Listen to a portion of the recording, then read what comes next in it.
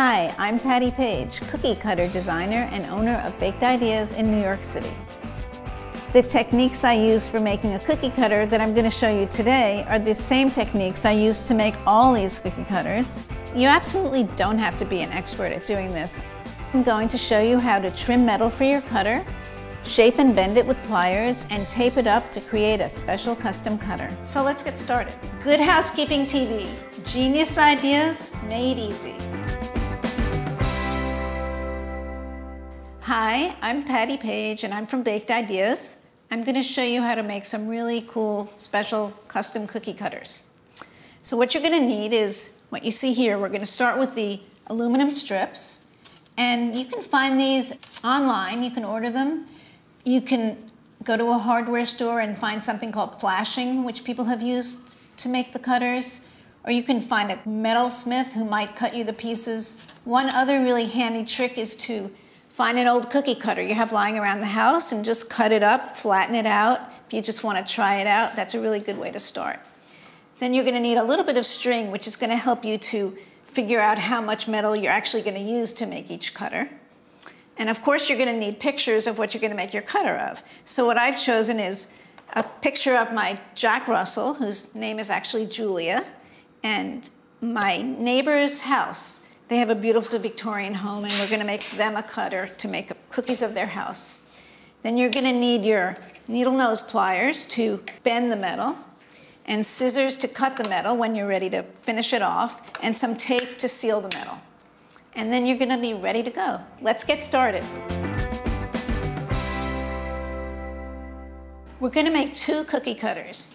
One's a little more complicated, and one's simpler.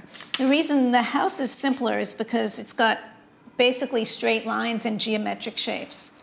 And then the dog, Julia, is kind of more complicated because she's got lots of ins and outs, and her extra little foot takes a little work, and so she's a little bit harder to make.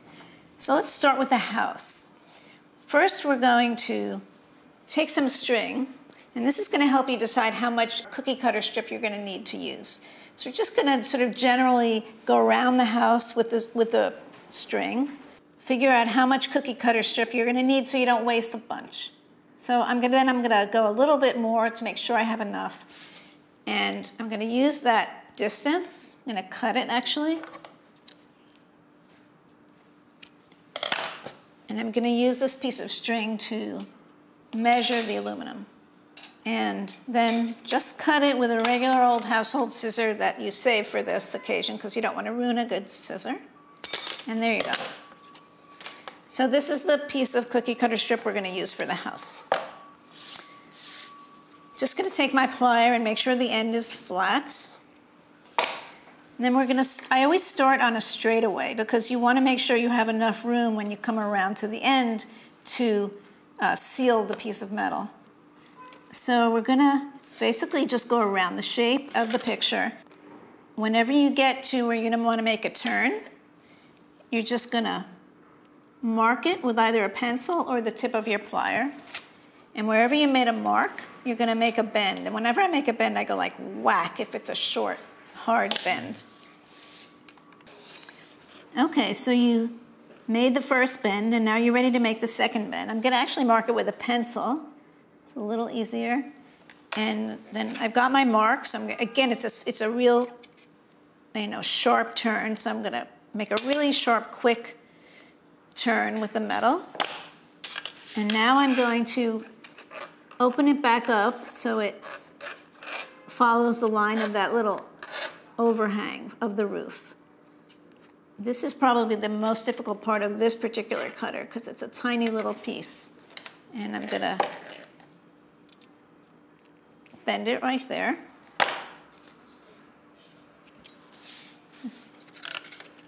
Now I'm ready to do the roof, and I always check back to make sure I'm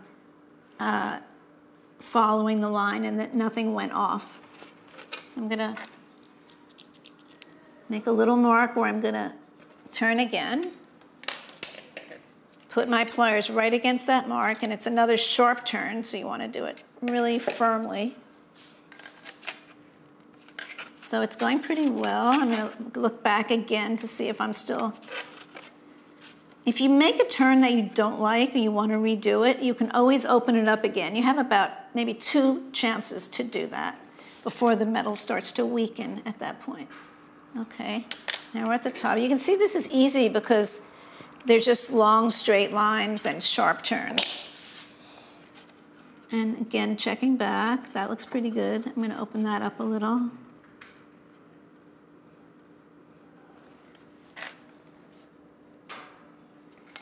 Okay, and another sharp turn.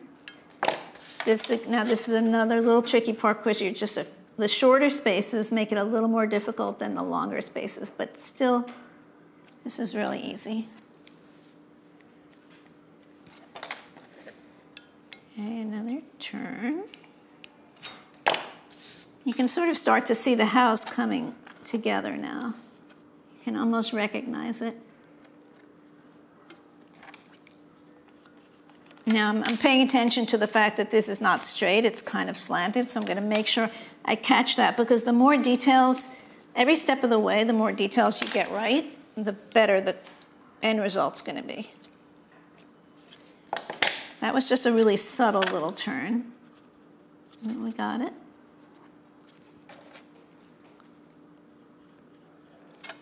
Now this is the other overhang, which is so it's going to be a tiny little piece.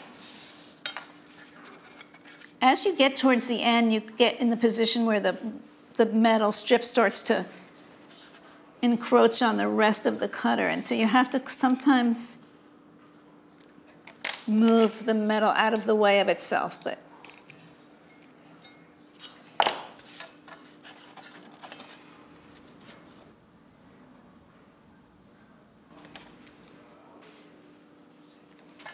all right, we're on the home stretch on this one. So I'm just going to look at it now, look at the whole thing, how it looks. And it looks so cool. It really looks like their house already. You could actually even give somebody the cutter itself because it does already symbolize their house. It would make a great present if they bought a new house or they were just painting their house. Just a really cool Christmas gift. You could drill a hole in the top and hang it as an ornament. And this one's looking really good. So what we're going to do now is where the 2 strips of cutter overlap, I'm going to mark it so that I can put it down and pick up some tape to glue it together. So I've got a mark where it fits perfectly, and I'm going to now cut it. So this is where we're going to join it together, so I'm going to give myself about 1/2 inch of extra overhang there. So I've got my thumb where I'm going to cut it. I'm just going to cut it right there. And then I'm going to flatten out that piece of metal. So there's, yeah. I'm going to put it where that line was, check one more time just to be sure I really like it. And I do. Get a little piece of tape, enough to go around, like maybe twice. And then I'm going to make sure that the 2 sides are flush, are lined up perfectly.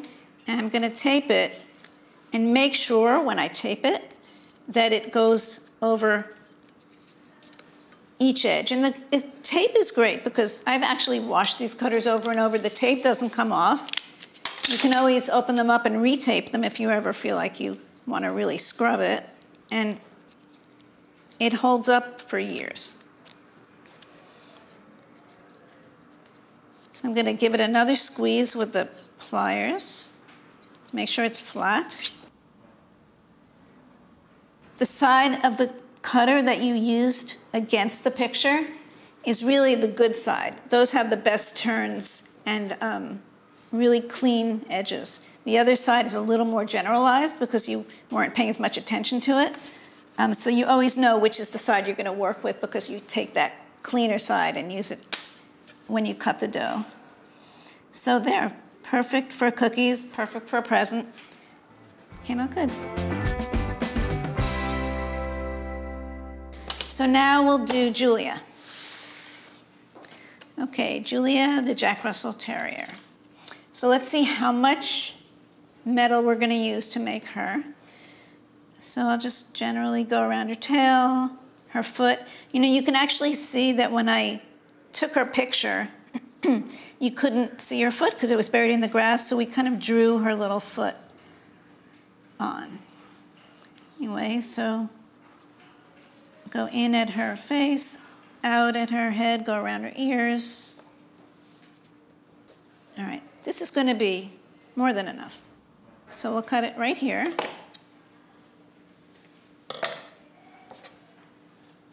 And then take a piece of the aluminum. I think I'll start with a new piece.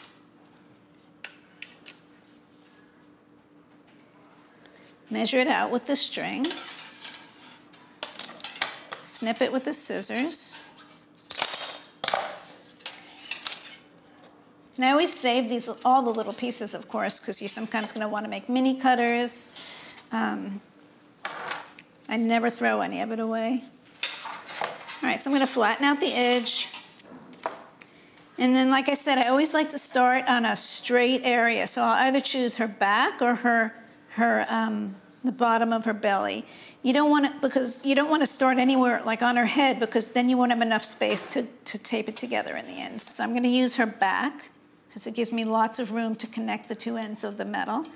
And this is pretty straight, so I'm just gonna wait till I get to where her tail is. And you know, you can actually make make a dog cutter of your own dog and make dog biscuits from it and feed your dog little dogs that look like your dog. So I'm gonna mark it where I'm gonna make a really small turn for her tail. I'm gonna use the pliers, but it's not a big whack kind of sharp turn, it's just a very small, gentle turn. And then I'm going to start to use my fingers now, because whenever you make a curve, you gently use your thumb and mostly your thumb on the inside of the curve until you get to where you need the pliers again. So there, I've got her tail all outlined, and I'm going to now mark where I'm going to make a pretty sharp turn to finish off her tail. So that's another one where I'm going to make a really nice, clean turn. And then I'm going to go to where her tail fits into her body. Like I said, this is the more intricate one, the one that takes a little more finessing and a little more time. I'm going to make that turn. And again, I'm using my thumb to make the curves, which is really actually very easy because the metal bends really nicely. It's firm, but it bends easily. And you just want to keep checking back to make sure everything else is lined up. Because if things aren't lined up, you really can't do too much at the end to correct it. So you want to keep checking. All right, now I'm getting her foot, and this is a small little spot. So you kind of got to get your fingers in there, and I'm still using just my fingers to make the curves. So I'm actually going to mark where I want to bend in on her foot. Even though it's not a sharp turn, I'm going to gently curve that in. I'm going to put it down and see if I've got it. Now I'm going to complete that curve and hope that it outlines her foot. Here's where it's a little problematic because this piece of the cutter is poking the back, but it doesn't matter. It'll go back into shape when you need it to.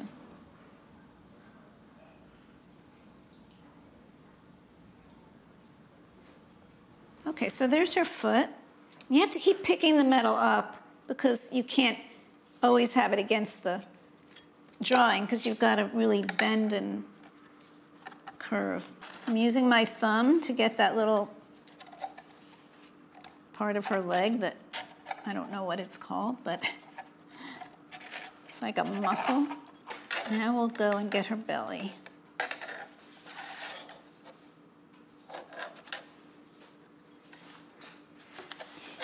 You have to remember to try to get all the subtle curves, because in the end, it's the details that you get now that will make the cookie successful. So you want to make sure that where this curves, you're actually paying attention to that and making sure it translates to the cutter. Okay, good. So I'm going to use my fingers to curve where her front legs are going to be. And now I'm going to mark where her front paw is, and I'm going to use the pliers to make that, even though it's not a sharp turn, it is a big turn. So I'm keep checking back, and that's lined up pretty well. You don't worry if you don't have it exactly on the line, because when you ice your cookie, you'll deal with that. Okay. So if you don't want to go to the trouble of actually outlining these two paws, you could just go around the two and then do it when you decorate the cookie. But I like to try to get every nook and cranny, because that's what makes the cookie cutter like extra special. So we're gonna try to get those 2 feet. Now you're in a really tight spot, so just keep bending. Don't be afraid to bend the strips. You just kind of take control of the cookie cutter strips, because they really will do what you want them to do. Okay, we're gonna make a pretty sharp, a nice sharp bend here, so like it's another, like, I don't know why I always say whack, but that's what I feel like when I'm doing. Okay. All right, now we're going to get her front, the other front foot. Okay, so I think I've gone a little too far. So let me show you what I mean by when you make a mistake. You can open, I don't like that bend I made, so I'm opening it up. And if I did that like 5 times, the strips would break, but you can totally do it a couple of times, because I made it too deep. So I'm going to make it a little less deep.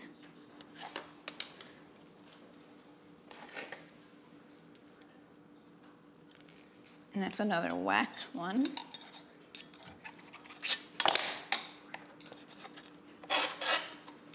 And then I'm going to bend her other little foot.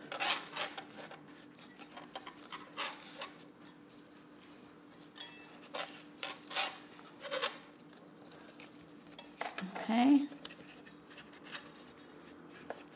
I'm going to try to get that little curve of her foot, but I'm not going to worry too much about that because it's a tight spot. I'm going to use my pliers to get this a little closer together.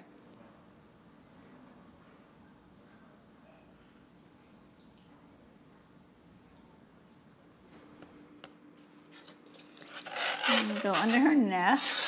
You're in all the tightest spots right now, so you just have to have patience. You can go back if things are starting to go off. At this point, you can still go back and move things around a little. Okay, so this is where her head's gonna come in.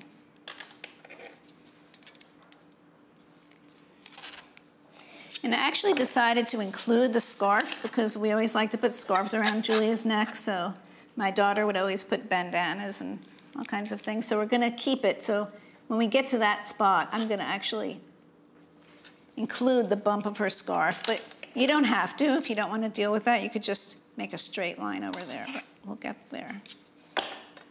Okay, so now we're going where her mouth is. And again, if you wanted to skip the open mouth, you could just go like that, but I'm going to try to see if we can get it.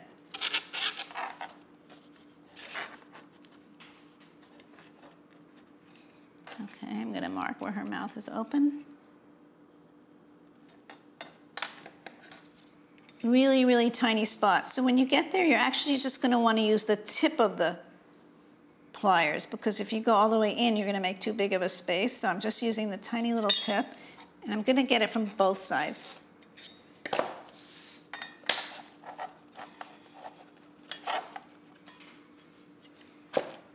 Now I'm going to mark the inside of her mouth. Julia, we love you. That's why we're working so hard on your cutter. Okay, so now we've got, gonna do her nose. I'm just using my finger because I want it to have a little, softness to it, not be so harsh. And close the mouth a little bit. And yep, it's still lining up, so I'll just mark where the top of her head's gonna go. but I'm gonna make a gentle curve here, not one of those harsh ones. And you can see again how the better side of the cutter, the side you're gonna use, has the more articulate lines, where here it's a little more generalized. Okay. Oh, now we're on the home stretch, we're ready for her ears. So I'm making the curve around her head, which is very easy, just using your thumb. And then there's the first ear I'm gonna mark. And that will be a sharp turn because the way that ear fits into her head is pretty sharp.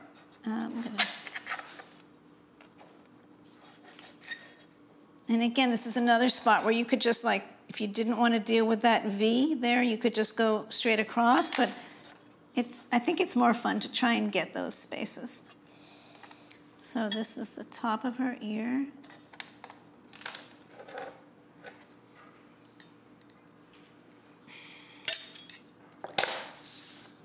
Then we're going to try to make that little curve there.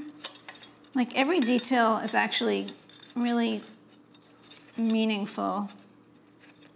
But if you don't get a detail, you don't worry, because you can always make it happen when you use your icing.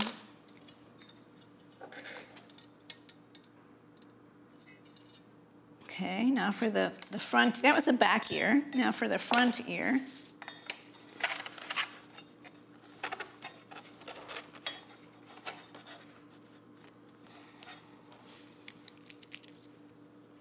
Whoa.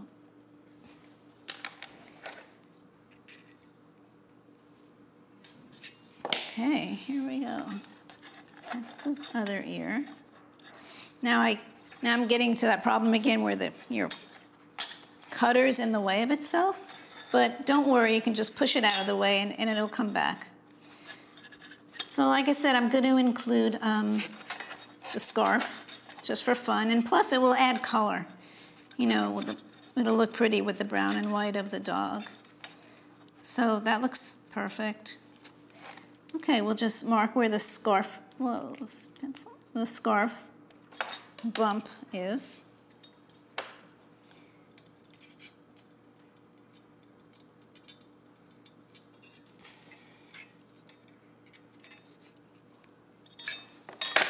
I'm not going to worry too much about the exact shape of that. I'm just going to make a bump there because it's just a scarf.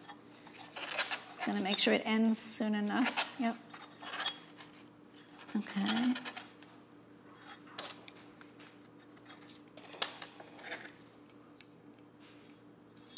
All right, now we're on the back, which is a straightaway, so that's easy. Okay, so I'm just going to generally cut it down so I can fiddle with it. So I see I'm not going to need all that extra stuff, so I'm going to cut that away so it's easier for me to work.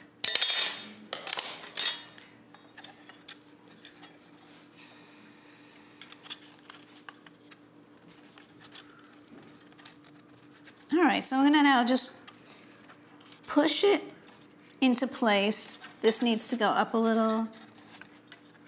Just keep holding it up to the picture and get it as best you can to trace the drawing you have or the picture. Okay, I think that looks good. Better to do it now than after you've taped it together. I'm gonna make her head a little smaller. But Jack Russells have big heads, so there you go.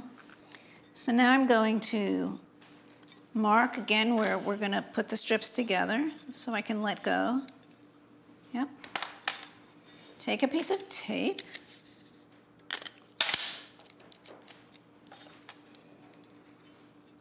Find your mark again. Make sure it's flat, both sides together. And firmly wrap that tape around. We'll actually use 2 pieces because you want to get both ends.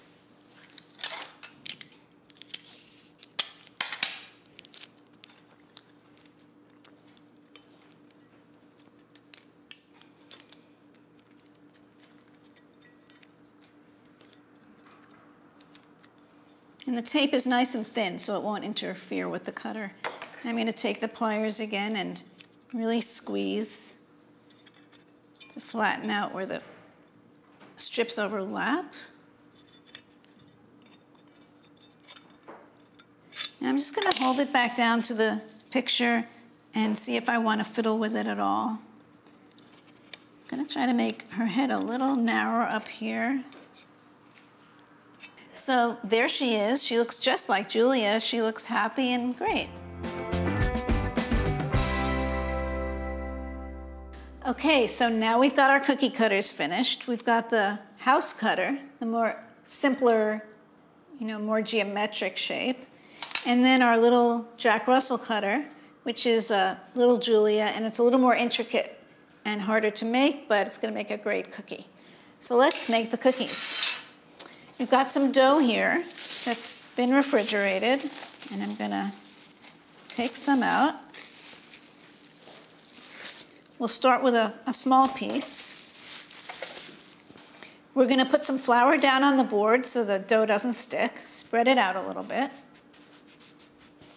And don't worry about the extra flour. This dough can handle quite a bit of flour.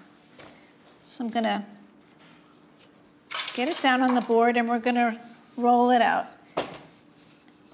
I use these bands on the end of my rolling pin just because it helps you keep from rolling the dough out too thin. And it's nice, you don't have to worry about rolling, you just concentrate on the size of your piece, and all your cookies will be the same thickness. Okay, if it starts to stick a little, just sprinkle a little more on top. And you don't have to worry also if the dough gets a little crackly because you're going to be icing these cookies. I paint the icing on. You're going to be icing these cookies. So if there are a few little cracks in the dough, it won't matter. So that feels good. It's just the even all along. So we're going to cut out. Let's cut the house first. We'll make about 3 of each cookie. So I press evenly on the top of the cutter. And then we'll see, sometimes the piece comes up in the cutter and sometimes it doesn't. If it doesn't, we'll just pick it up with a spatula. So I'm going to cut 3 houses and we'll get them up.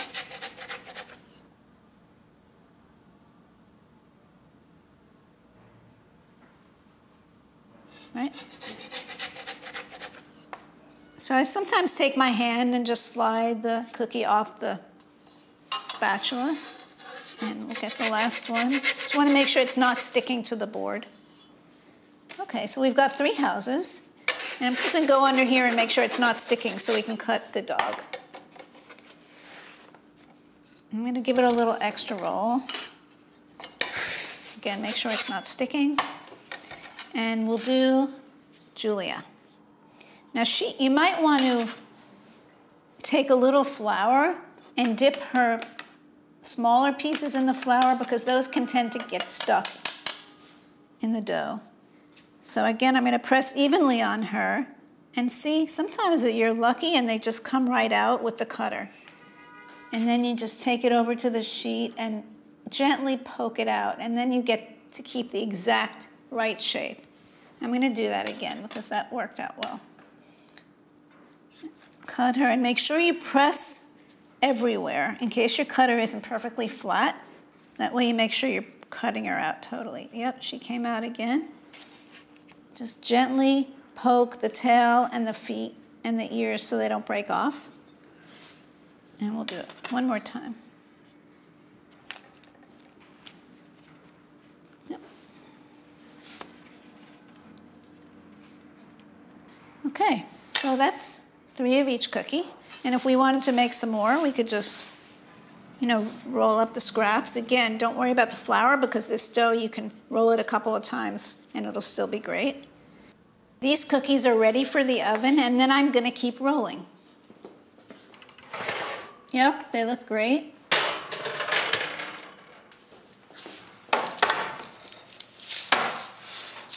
They look all nice and crispy, just how I like them. And then I've decorated some, so let me show you how much they actually turned out to look like the actual picture. This is Julia. And she looks just like her little happy self. And the house came out great. I think my neighbors are going to love it.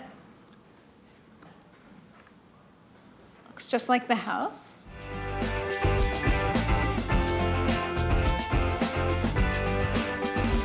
If you make your own cookie cutter, you don't have to be limited by the cutters you find in the store. You can make something really special. So get creative and have fun making yours.